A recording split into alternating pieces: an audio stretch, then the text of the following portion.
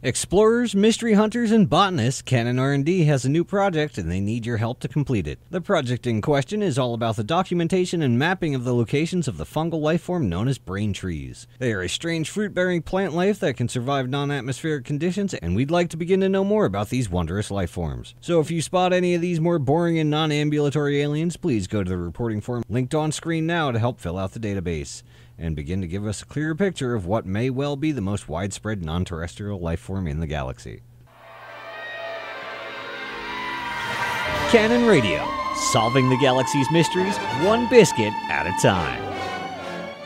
A good relative time part to you all. I'm Commander Larzok, and I have with us a special guest for this Canonn Radio broadcast. We now join our illustrious founder, Dr. Arcanonn, live via tight beam from the Gnosis.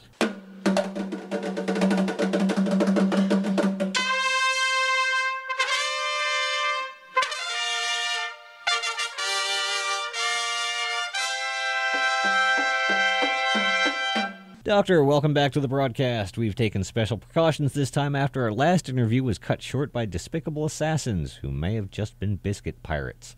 Anyway, so while you may want to keep it handy, the laser pistol shouldn't be needed this time. Thank you, Larzok.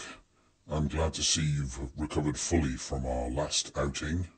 Yes, that caused quite a stir. The Thargoid sites are well documented now, but there's a lot of people wondering how you took me to one before they were discovered. To be honest, I'd kind of like an explanation on that one myself. I bet you would. Okay, well, down to business. Now, we've done a bit of setup for this interview by allowing the Canonn faithful to ask some questions of you, Doctor, and it's quite a list, so let's just jump right on in here. From a dingo, the Lakeneer, how did you get the name Canonn? I'm not too sure how to respond to that. Make sure this guy isn't doing anything important investigation-wise. It might not be suited to his talents. All right, from Clarion Z, Dear Dr. Arcanonn, what are the dimensions for a perfect biscuit? I would never presume to limit the many forms of biscuit to a single set size or shape.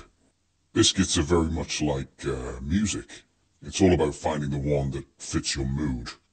From Jonah Q, what do you suppose the link is between the Thargoids and the Guardians? Why would Guardian relics interact with Thargoid tech?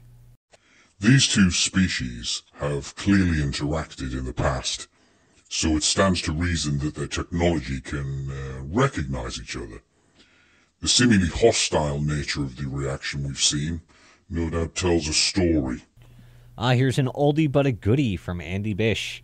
What is the velocity of an unladen swallow? Well, presuming it's flying in a straight line, ballpark 20 meters per second. Next question. All right, Doc, we're going to do a mini section now based purely around questions from some guy called Aiden. Aiden provided us with 3,427 questions, so we've whittled that down to 3. All right, the first one from Aiden. Can we denounce and hunt down Canonn members who show absolutely no regard for grammar, logic, order, authority, international or universal measurement standards, or personal hygiene? That's a comprehensive list of sins. If you're referring to members who tick at least one of those boxes, are you suggesting there should be nobody in the Canonn? All right, here's the second one. In the spirit of the ancient fictional Klingon society, can we fight with superiors to the death in order to gain their title? Sure. I'm free this afternoon, but I would advise against making any firm plans for tomorrow. Right. And finally, other than fight to the death, as mentioned above, how do you get moved further up in the Canonn hierarchical structure? Tough one.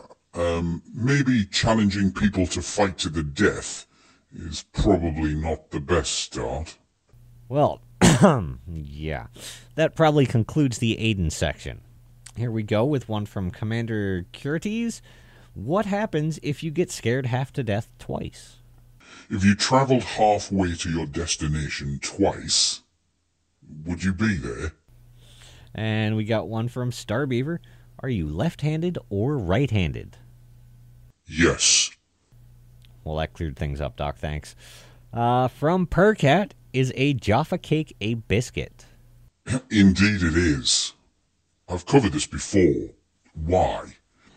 If someone passed you a biscuit barrel and it had a Jaffa cake in it, are you going to think anything of it?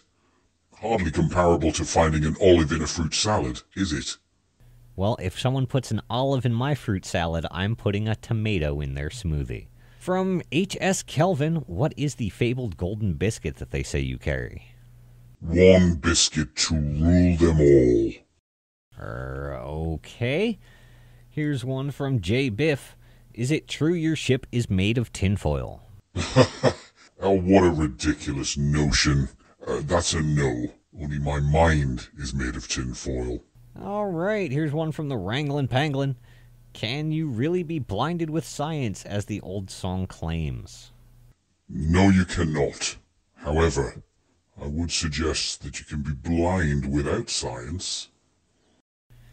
All right, got a bit of a long multi-parter here from Seth Eridan. How does the Canonn faction activity fit in with the Canon's politically neutral stance? Obviously, it's not favoring any of the superpowers, but just what purpose does it serve towards the progression of science? It seems it could be seen by some as a strong entry into the political arena and kind of counter to the focus on discovery and dissemination of information. Or at the very least, a distraction and diversion of resources, though perhaps you have a different take. Dr. Arcanonn? Sorry, I think I nodded off during the question. Okay, Canonn is neutral.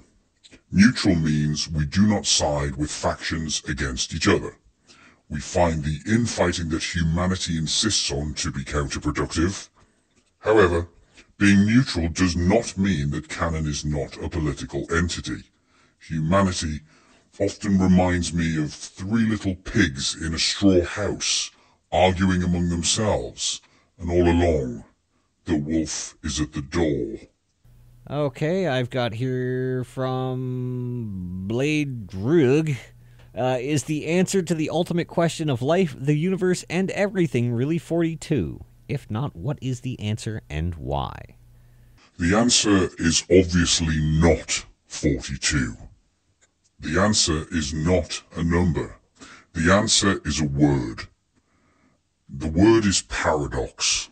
Your life, my life, our very existence, our ability to ask such far-reaching questions, that's a miracle. Sentient life is the most wondrous thing in the universe.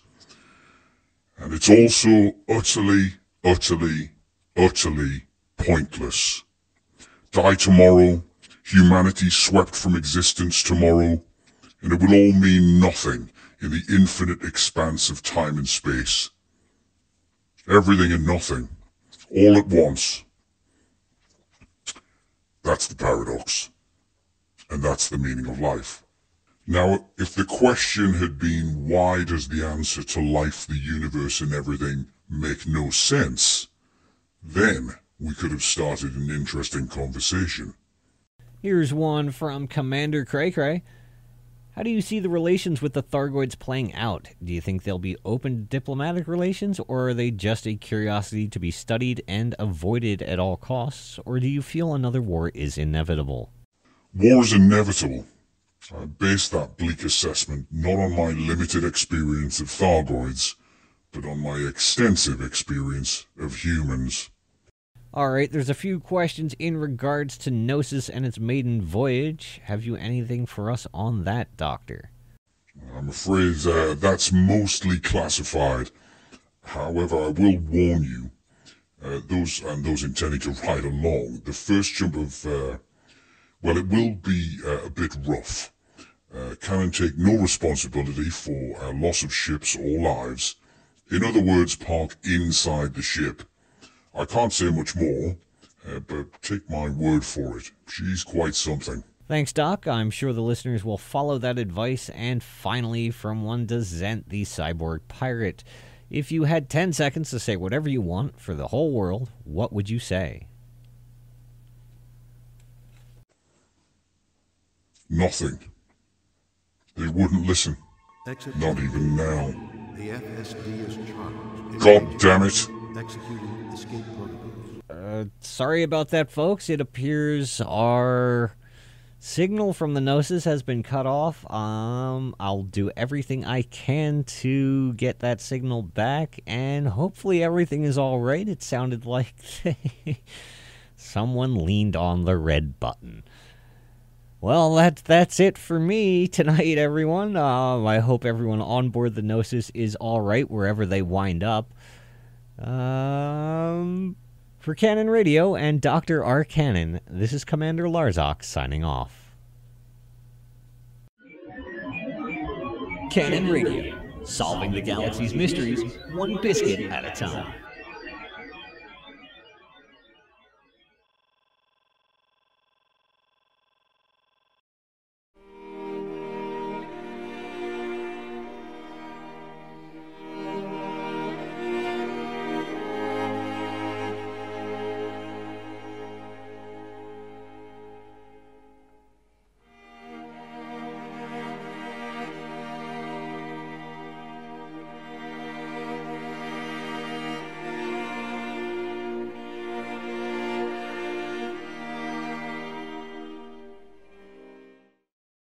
Are you tired of wrong investments?